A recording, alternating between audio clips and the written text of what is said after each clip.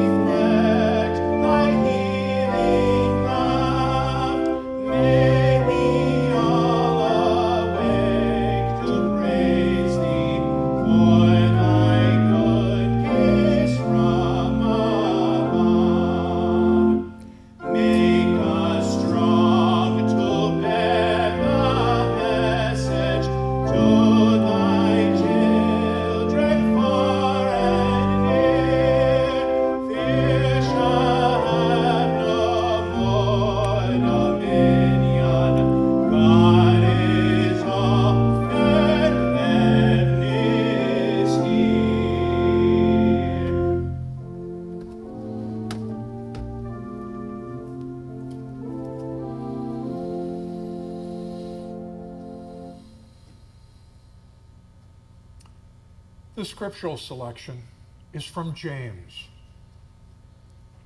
Blessed is the man that endureth temptation, for when he is tried, he shall receive the crown of life, which the Lord hath promised to them that love him. Let no man say when he is tempted, I am tempted of God. For God cannot be tempted with evil, neither tempteth he any man. Do not err, my beloved brethren. Every good gift and every perfect gift is from above, and cometh down from the Father of lights, with whom is no variableness, neither shadow of turning.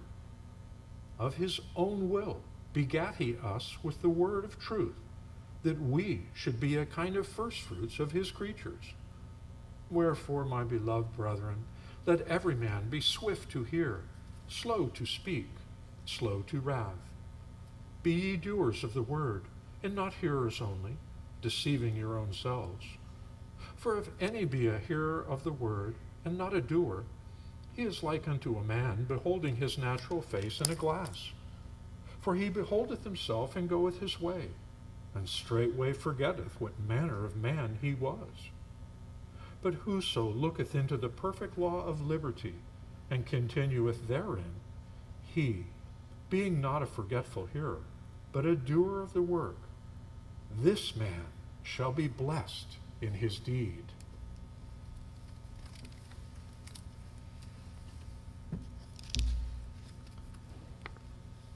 Let's have a few moments of silent prayer, and then pray together the Lord's Prayer, and I'll follow with its spiritual interpretation as given in Science and Health.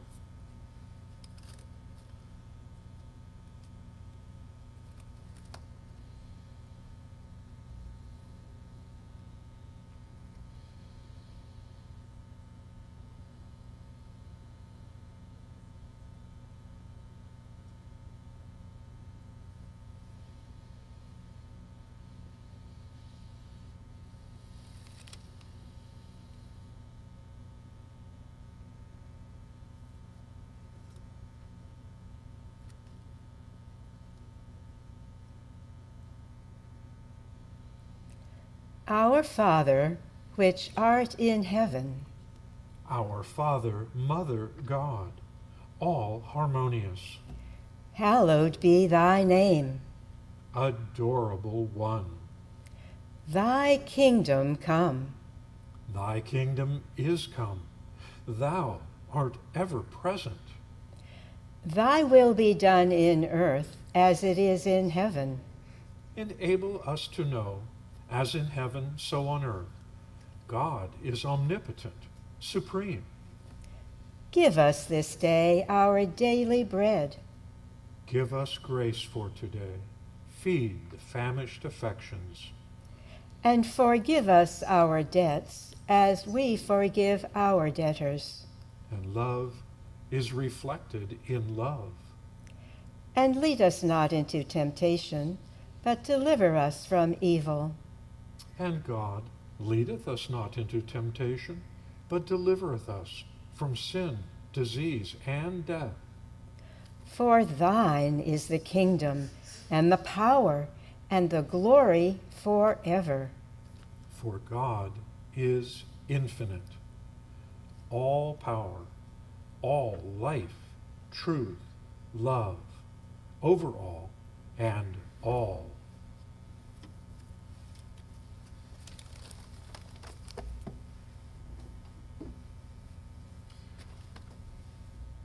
Let us unite in singing hymn number 406. O love, our mother ever near, to thee we turn from doubt and fear. In perfect peace our thoughts abide, our hearts now in this truth confide. Man is the child of God. Hymn number 406.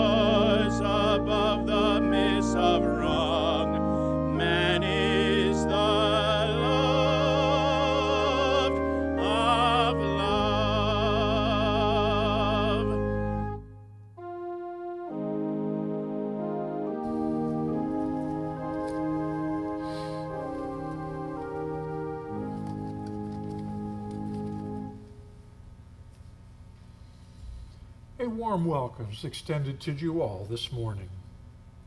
The lesson sermon you will hear this morning has already inspired other congregations and Christian Science churches around the world, in Tokyo, Sydney, Cape Town, Stockholm, Dublin, and Buenos Aires.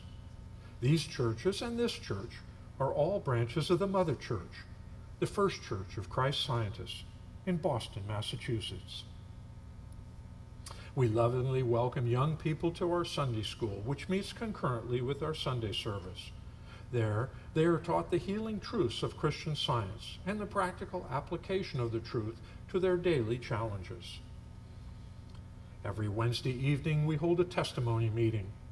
After readings from the Bible and from the Christian Science textbook, the congregation is invited to share personal experiences and healings that have come from the study and application of Christian Science.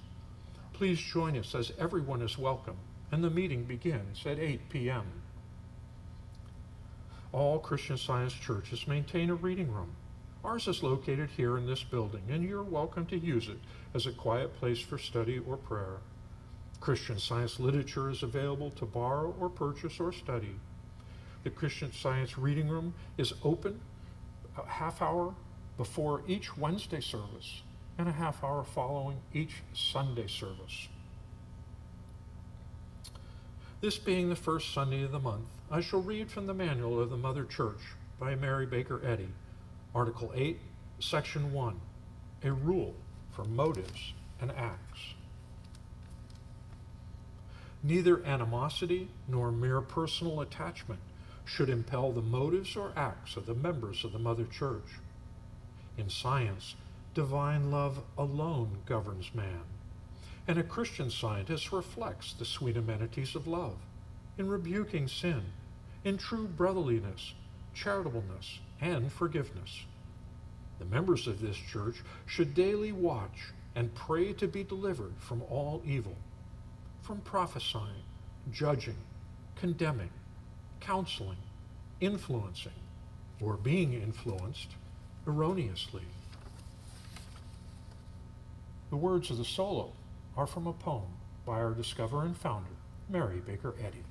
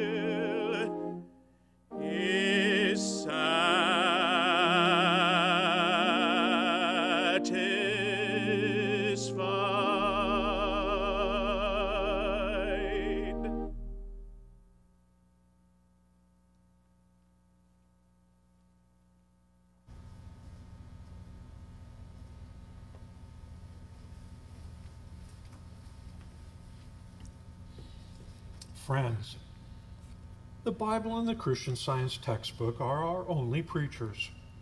We shall now read scriptural texts and their correlative passages from our denominational textbook.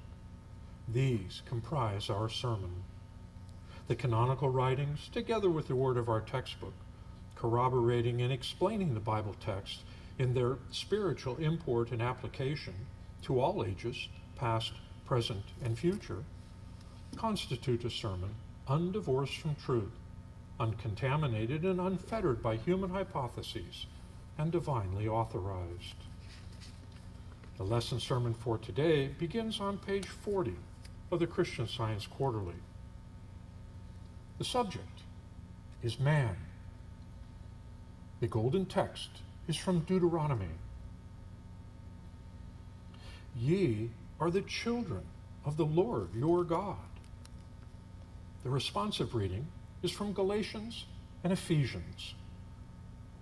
For ye are all the children of God by faith in Christ Jesus. And if ye be Christ, then are ye Abraham's seed, and heirs according to the promise. Now I say that the heir, as long as he is a child, differeth nothing from a servant, though he be Lord of all. But is under tutors and governors until the time appointed of the Father.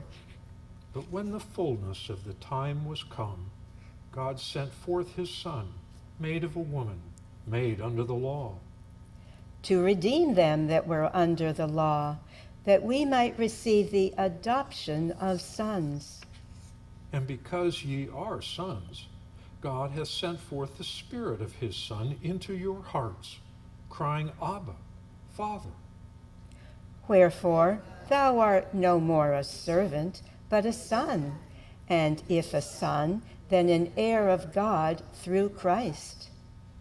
Blessed be the God and Father of our Lord Jesus Christ, who hath blessed us with all spiritual blessings in heavenly places in Christ, having predestinated us unto the adoption of children by Jesus Christ to himself, according to the good pleasure of his will, in whom also we have obtained an inheritance, being predestinated according to the purpose of him who worketh all things after the counsel of his own will, that we should be to the praise of his glory, who first trusted in Christ.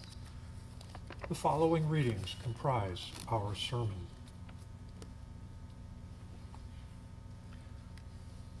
The Bible, Malachi. Have we not all one Father? Hath not one God created us? Romans. The Spirit itself beareth witness with our spirit that we are the children of God, and if children, then heirs, heirs of God, and joint heirs with Christ. Galatians. Having begun in the Spirit, are ye now made perfect by the flesh? Colossians. We give thanks to God and the Father of our Lord Jesus Christ, praying always for you, that ye might walk worthy of the Lord unto all pleasing, being fruitful in every good work, and increasing in the knowledge of God, strengthened with all might, according to his glorious power, unto all patience and long-suffering with joyfulness, giving thanks unto the Father, which hath made us meet to be partakers of the inheritance of the saints in light, who hath delivered us from the power of darkness, and hath translated us unto the kingdom of his dear Son. And correlative passages from the Christian Science textbook, Science and Health with Key to the Scriptures by Mary Baker Eddy. Father, Mother is the name for deity, which indicates his tender relationship to his spiritual creation. as the apostle expressed it in words which he quoted with approbation from a classic poet, "For we are also his offspring."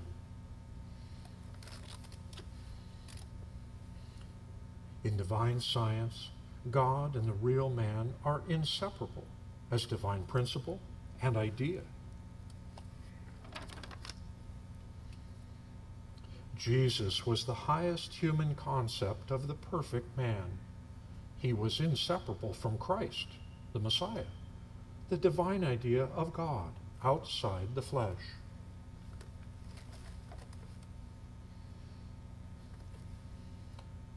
Does God create a material man out of himself, spirit? The scriptures inform us that man is made in the image and likeness of God. Matter is not that likeness. The likeness of spirit cannot be so unlike spirit. Man is spiritual and perfect, and because he is spiritual and perfect, he must be so understood in Christian science. Man is idea, the image of love. He is not physique. He is the compound idea of God, including all right ideas.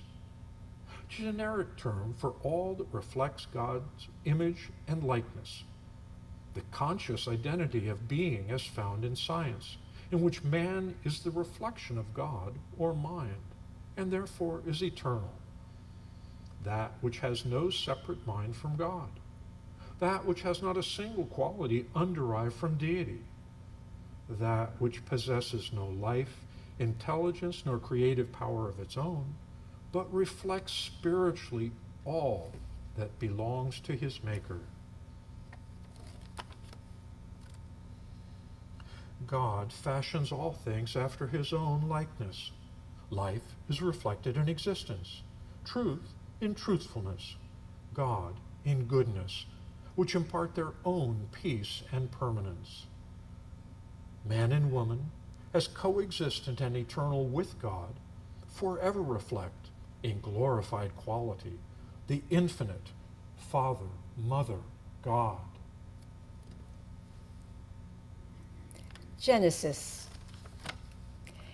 And God said, "Let us make man in our image, after our likeness."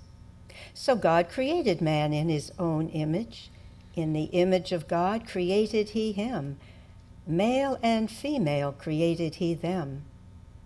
And God saw everything that he had made, and behold, it was very good.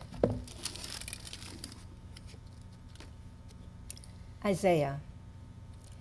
Cease ye from man, whose breath is in his nostrils, for wherein is he to be accounted of? Ephesians. Put off concerning the former conversation the old man, which is corrupt according to the deceitful lusts, and be renewed in the spirit of your mind.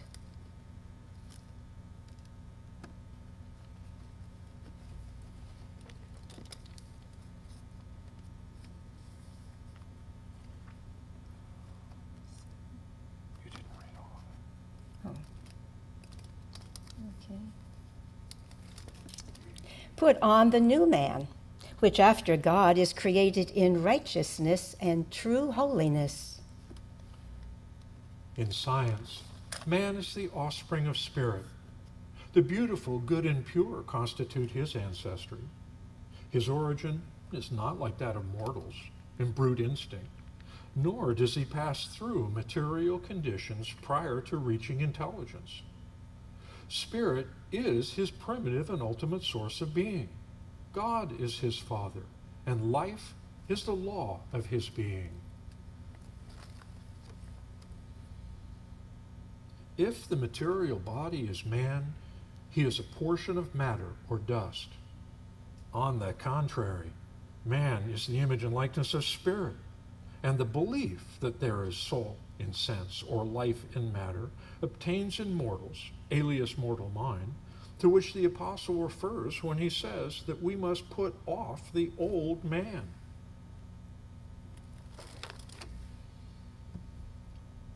Identity is the reflection of spirit. the reflection in multifarious forms of the living principle, love. Soul is the substance, life, and intelligence of man, which is individualized, but not in matter. Soul can never reflect anything inferior to spirit.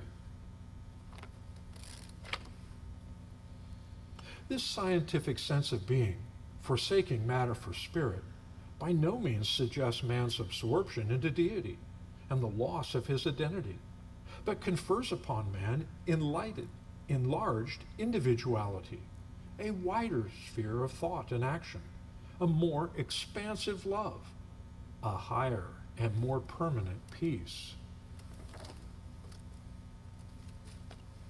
So far as the scientific statement as to man is understood, it can be proved and will bring to light the true reflection of God, the real man, or the new man, as St. Paul has it. 1 Corinthians. Other foundation can no man lay than that is laid, which is Christ Jesus. The Gospel of Luke. And Jesus returned in the power of the Spirit into Galilee, and there went out a fame of him through all the region round about. And he taught in their synagogues, being glorified of all. Then drew near unto him all the publicans and sinners for to hear him. And he spake this parable unto them, saying, A certain man had 2 sons, and the younger of them said to his father, Father, give me the portion of goods that falleth to me. And he divided unto them his living. And not many days after, the younger son gathered all together, and took his journey into a far country, and there wasted his substance with riotous living. And when he came to himself, he said, How many hired servants of my father's have bread enough and to spare, and I perish with hunger? And he arose and came to his father. But when he was yet a great way off, his father saw him, and had compassion, and ran and fell on his neck and kissed him. And the son said unto him, Father, I have sinned against heaven and in thy sight, and am no more worthy to be called thy son. But the father said to his servants, Bring forth the best robe, and put it on him, and put a ring on his hand, and shoes on his feet, and bring hither the fatted calf, and kill it, and let us eat and be merry. For this my son was dead, and is alive again. He was lost, and is found. And they began to be merry. Now his elder son was in the field, and as he came and drew nigh to the house, he heard music and dancing.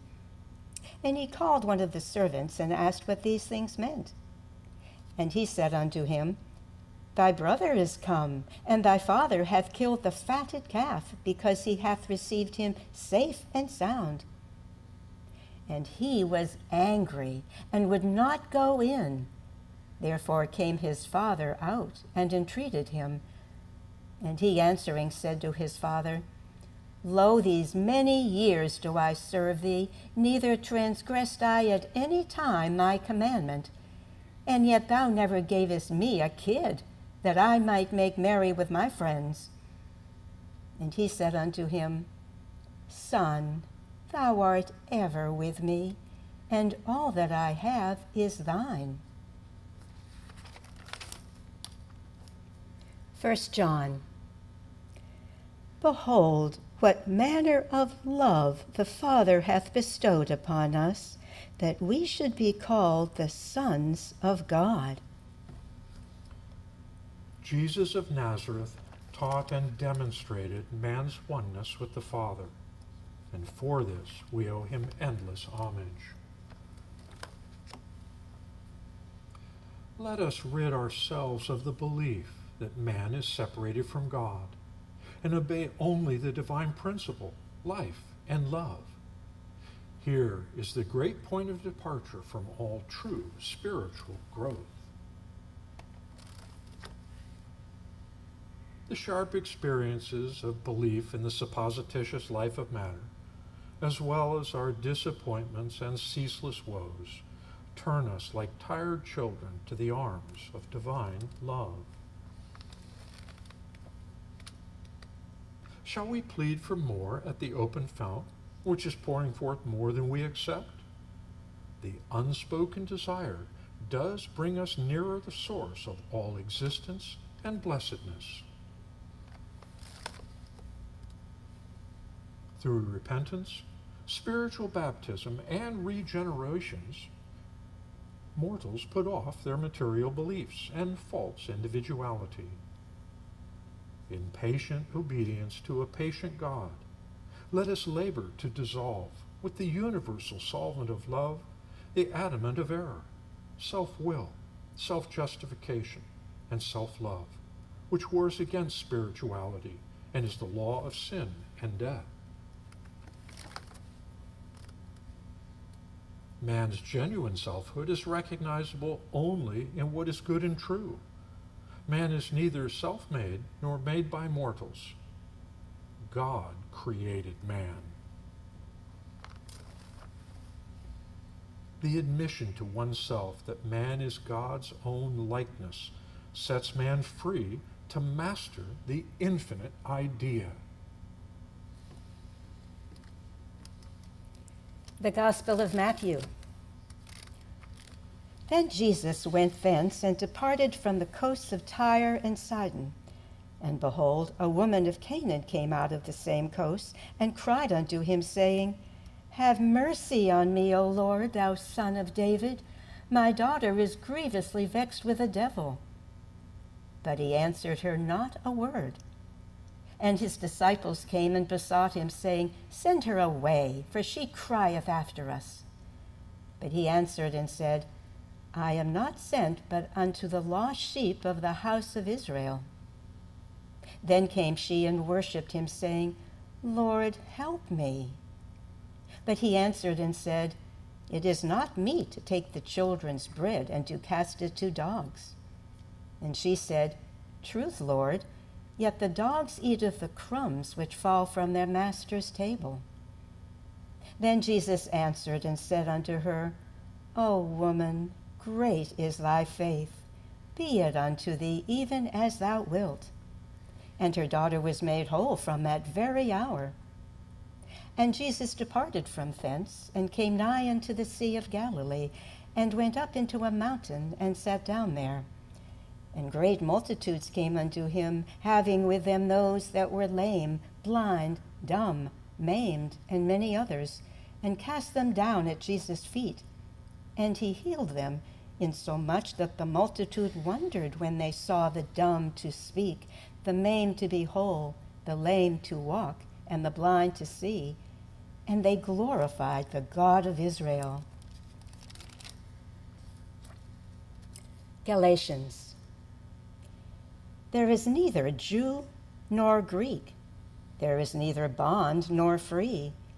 There is neither male nor female. For ye are all one in Christ Jesus. Love is impartial and universal in its adaptation and bestowals. It is the open fount which cries, Ho, everyone that thirsteth, come ye to the waters.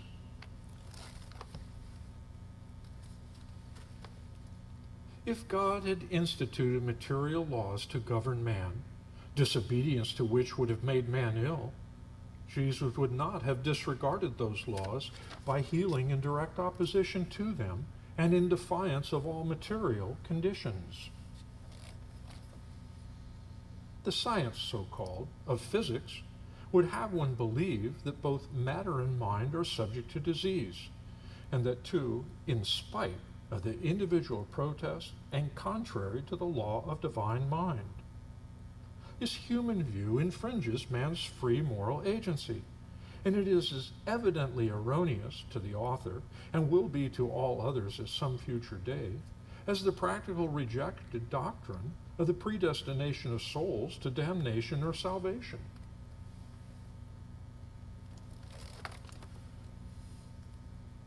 When speaking of God's children, not the children of men, Jesus said, "The kingdom of God is within you." That is, truth and love reign in the real man, showing that man in God's image is unfallen and eternal.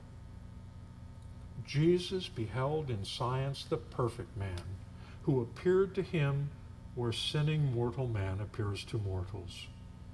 In this perfect man, the Savior saw God's own likeness, and this correct view of man healed the sick.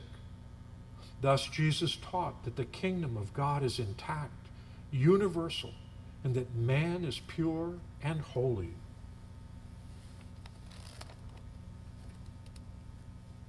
The Christ-like understanding of scientific being and divine healing includes a perfect principle and idea, perfect God and perfect man, as the basis of thought and demonstration.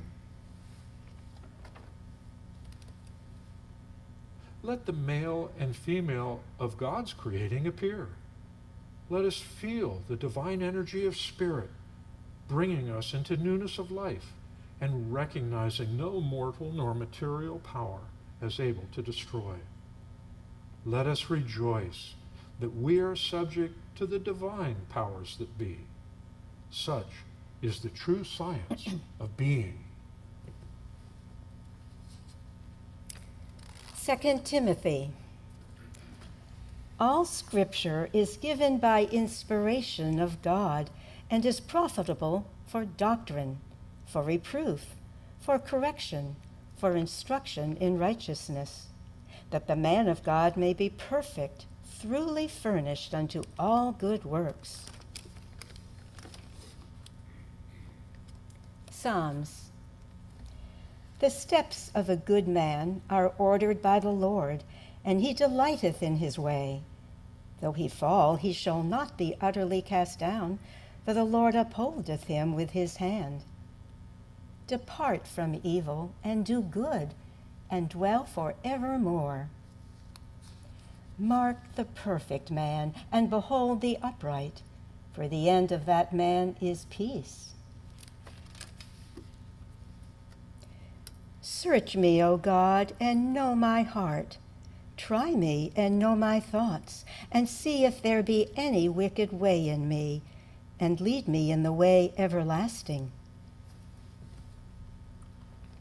The real man is spiritual and immortal, but the mortal and imperfect, so-called children of men, are counterfeits from the beginning, to be laid aside for the pure reality. This mortal is put off, and the new man or real man is put on in proportion as mortals realize the science of man and seek the true model. The only course is to take antagonistic grounds against all that is opposed to the health, holiness, and harmony of man, God's image. The great truth in the science of being, that the real man was, is, and ever shall be perfect, is incontrovertible. For man is the image, reflection of God. He is neither inverted nor subverted, but upright and godlike.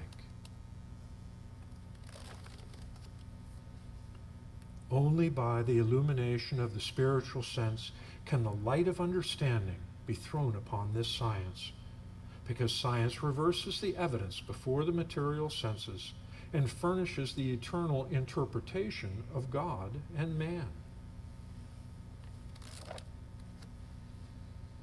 Good demands of man every hour in which to work out the problem of being. Consecration to good does not lessen man's dependence on God, but heightens it. Neither does consecration diminish man's obligations to God, but shows the paramount necessity of meeting them.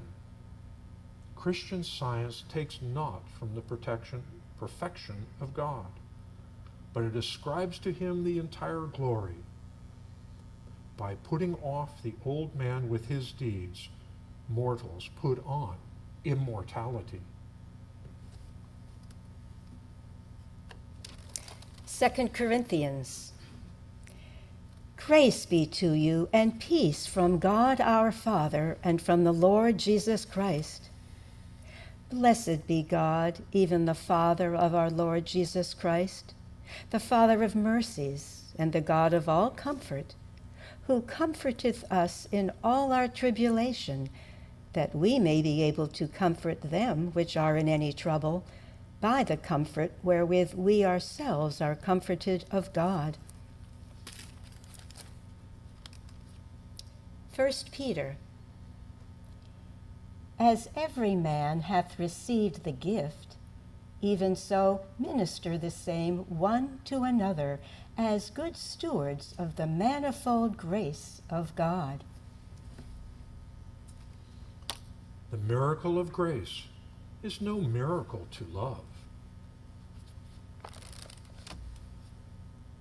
Whatever inspires with wisdom, truth, or love, be it song, sermon, or science, blesses the human family with crumbs of comfort from Christ's table, feeding the hungry and giving living waters to the thirsty. We acknowledge and adore one supreme and infinite God. We acknowledge his Son, one Christ, the Holy Ghost or divine Comforter, and man in God's image and likeness.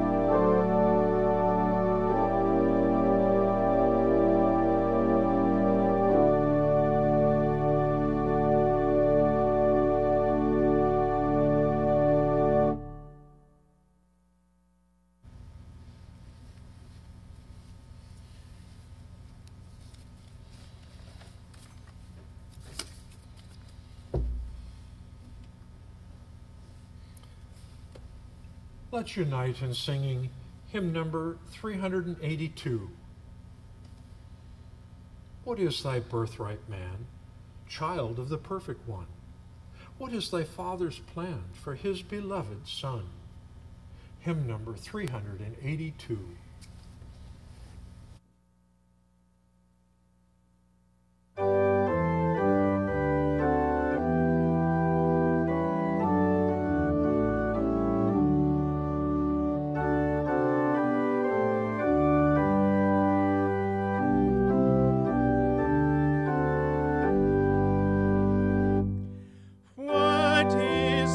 Birthright man, child of the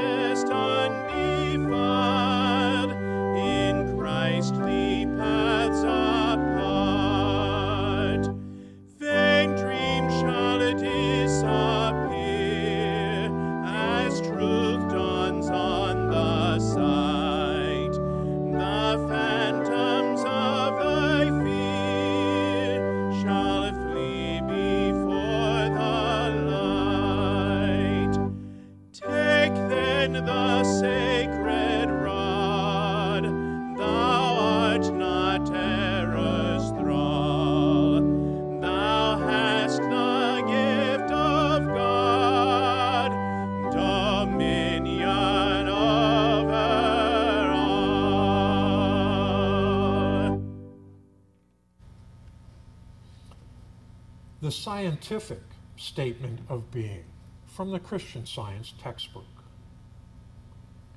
There is no life, truth, intelligence, nor substance in matter. All is infinite mind and its infinite manifestation, for God is all in all. Spirit is immortal truth. Matter is mortal error. Spirit is the real and eternal. Matter is the unreal and temporal. Spirit is God, and man is his image and likeness.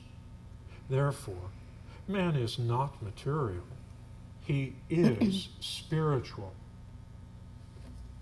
And the correlative scripture from 1 John. Behold, what manner of love the Father hath bestowed upon us, that we should be called the sons of God. Therefore the world knoweth us not, because it knew him not.